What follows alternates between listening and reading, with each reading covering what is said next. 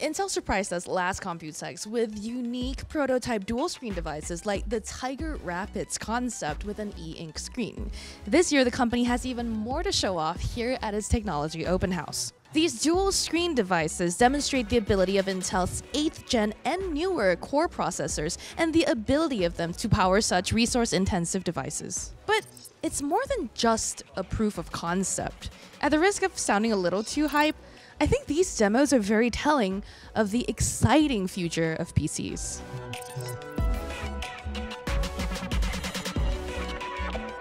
The Twin Rivers prototype in particular is the second generation of such a dual screen prototype we've seen from Intel. And so it makes sense that the device feels a little more mature.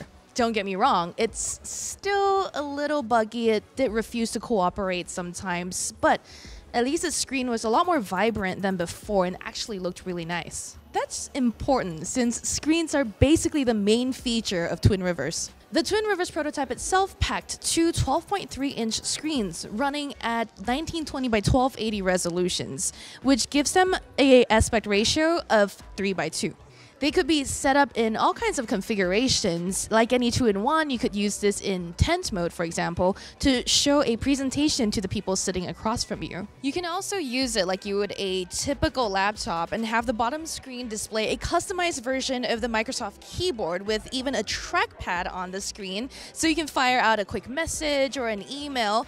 But if you want a more natural, intuitive typing experience, you can always connect a wireless keyboard. The nice thing about the keyboard with the prototype here at the show was that you can actually put the very thin keyboard accessory on top of the bottom display and then snapshot the Twin Rivers prototype and just take the whole package with you. The keyboard actually fits in there pretty snugly and doesn't fall out, and the whole thing just feels like a folio.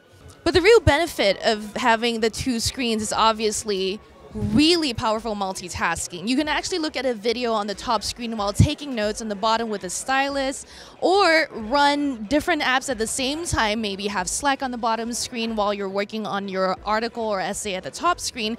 You can also lift up this dual screen device and hold it as you would a book and then read comics on it, or maybe check out some recipes. The applications that Intel had on show here weren't actually full-fledged apps. They're just ways that Intel hopes to inspire developers to make use of this new form factor to come up with creative uses of such modes. You can also take notes in book mode as well, which, given that the prototype device was slightly heavy, I didn't really want to do very much. But in the future, when an OEM, for example, takes this idea and runs with it and makes a very lightweight device in such a form, it could really make dual screen note-taking with one hand an actual possibility.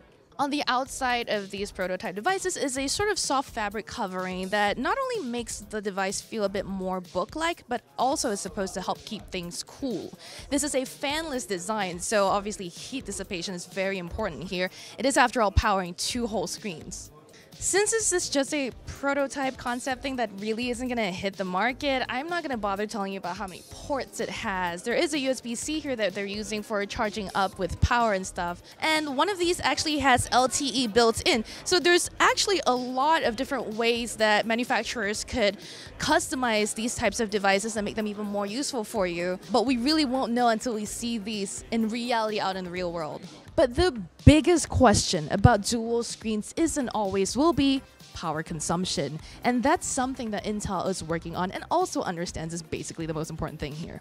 There are three ways that Intel can tackle this problem, the first of which being the low power display tech that it unveiled last year. Now, because the right size screens with low power display tech aren't available for this particular prototype yet, Intel didn't integrate it.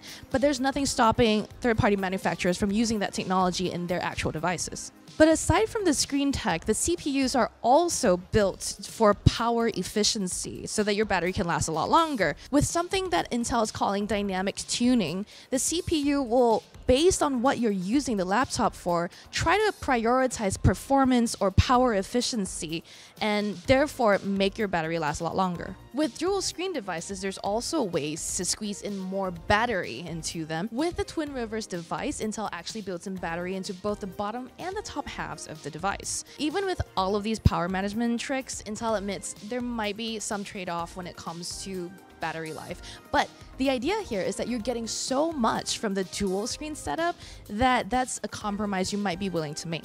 Still though, even as just concepts, we have seen Intel and its partners take novel form factors and push them out to the market. For example, Asus's ZenBook Pro Duo is already a working version of the Honeycomb Glacier concept that they showed off here, and last year's Yoga Book was also a dual screen device that did go on for sale. Intel also tossed around the word foldable a bunch of times here. That seems to be the direction towards which Twin Rivers might be headed, or at least branched off towards. And we've already seen that Lenovo is prepping the world's first laptop with a foldable screen. So even though these are all just concepts right now, they are a very good sign that the PC industry is headed somewhere extremely exciting. For all of that news and more out of Computex 2019, stay tuned to Engadget.